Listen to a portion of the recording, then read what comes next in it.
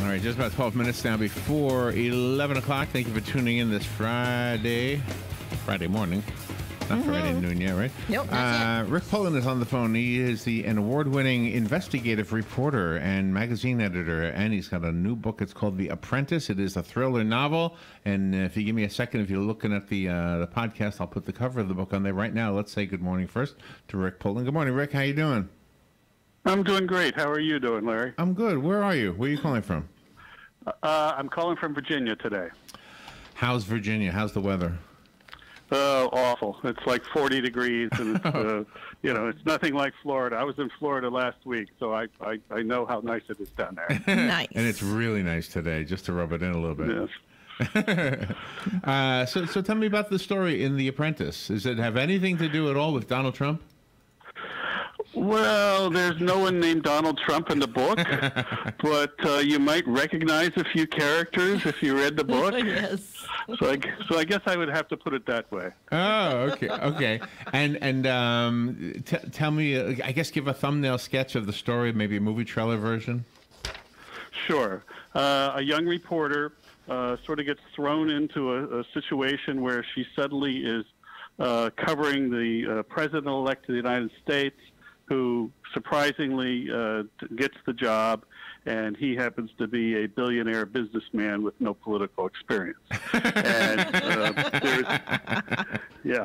and there is a murder, and she's trying to solve the murder, and who is responsible for the murder, and she digs deeper and deeper into the Washington labyrinth, trying to figure it out. And obviously, in the end, I won't tell you the ending, But you actually investigated President Trump.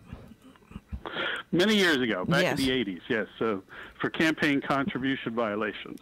He and a couple of other very rich businessmen. I will say, when I contacted him, and he gave too much money to some political candidates back when our laws were a little stricter than they are today.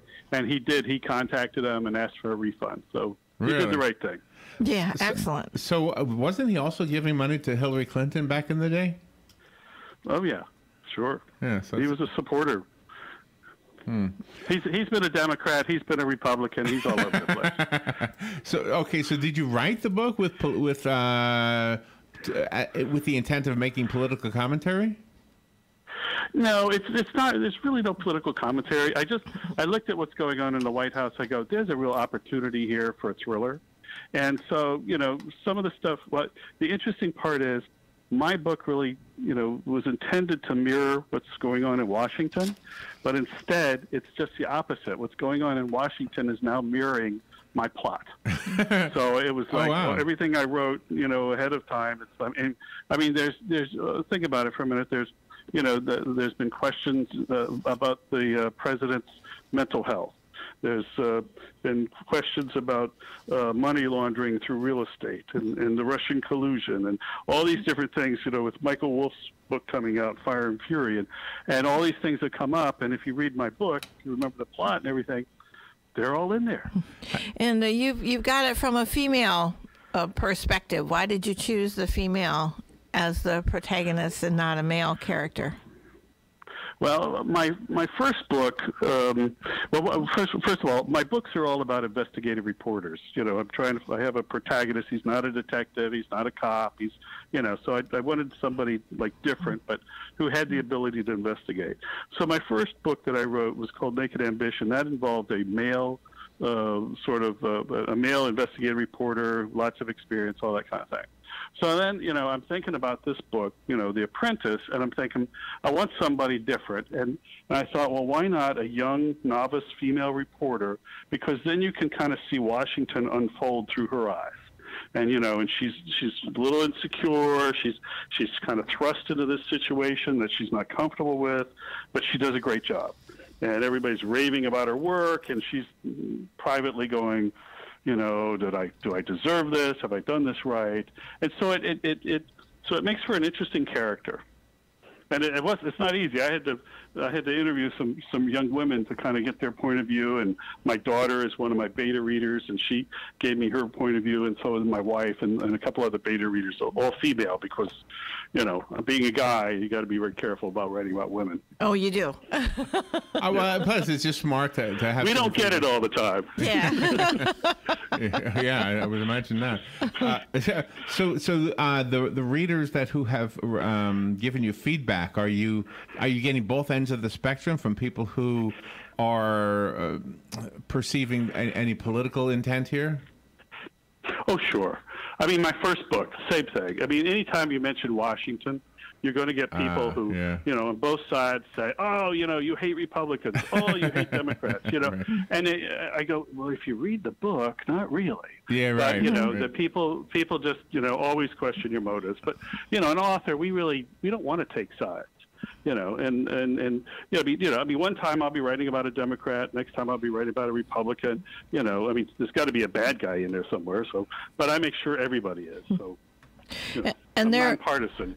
And there is a lot of emotion in the book because Tish is really wanting to investigate this person and really find out the truth, but then all of a sudden she realizes that she's still young and she doesn't have all of the savvy that it takes, so she starts to doubt her own self at one point. Yep, she questions everything. So, which is, most of the women I know do that. They're much more introspective than men. Men tend not to. We tend to just barge ahead, whereas women kind of question things. And so that's what I was trying to do, is build that into the book. So she would be sort of a real character. And I wonder, with that observation, I wonder if we will, as Americans, one day when I'm sure eventually we'll have a female president, but I wonder if that personality trait you just outlined will be part of the whole experience. Oh, I think so. I think if you look at Congress right now, the more women that get in there, I think things will settle down a little bit. We may not go to war. I mean, women tend to have a lot of common sense, and men tend to be beat their chests sometimes and, act like bullies. And you have scenarios in there that aren't really orchestrated, that they almost seem like they're fate intervening. Well, yeah, that's part of a book, but it's got to be, your plot has to move along, and outside events affect the characters and also what the characters do, and it's all about how they interact. So what is the challenge when you're writing a book that is going to be perceived as political commentary, but you're not trying to go in that direction? Do you pull back sometimes so that it doesn't look like it, or do you just not worry about that? Well, the political commentary is not partisan. If you read my book, it's really about power. And power, both sides are susceptible to power. And that's really what Washington is all about. Washington is about power. Yes, absolutely. Washington is about winning.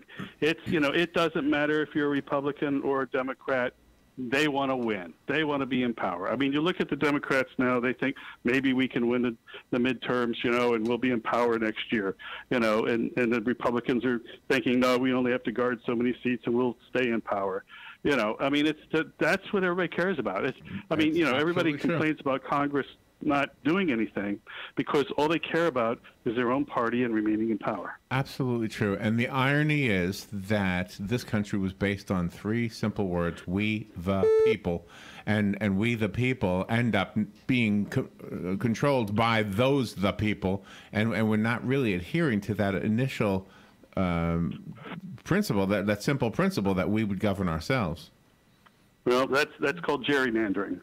And gerrymandering is having our representatives pick the voters instead of the voters picking the representatives. And you also do have the Russians in the book. Yeah. Different scenarios. Yep. Yeah, that was interesting on there. I have a copy of the... And a lot of those things are kind of true. If you've been reading the headlines, you go, oh, I remember reading that in the newspaper. Mm-hmm. So there's a lot of different things in the book that are come true. Well, it is interesting how novelists, fiction novelists, will often see ahead into the future. In your case, it's not 100 years into the future. It's just a year, maybe a couple of years. I don't know when you wrote the book. The book is called The Apprentice. It's a thriller. It's written by Rick Pullen, and I have a copy of it if you would like it. The rest of us have to go buy it. I did find it on Amazon. Rick, do you want to address us to direct us, I should say, to a website? Well, sure. You can always visit rickpullen.com. That's my website. But yeah, the quickest way is just to go to Amazon or call your local bookstore to order it. Okay, very good. Rick, thank you for being on the air with us today. Thank you very much. Appreciate it. You're welcome. We will be right back.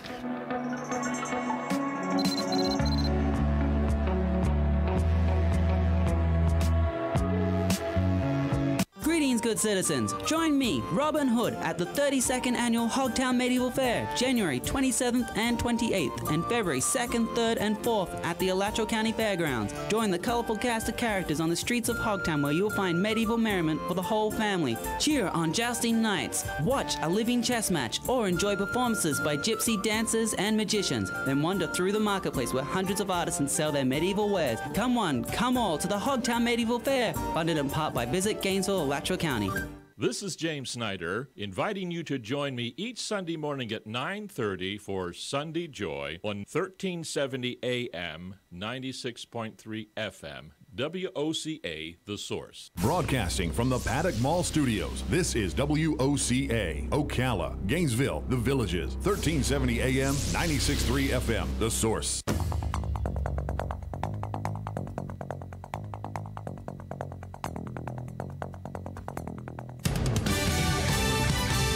Fox News Radio, I'm Chris Foster. America is the place to do business. President Trump's on his way back to Washington now after meeting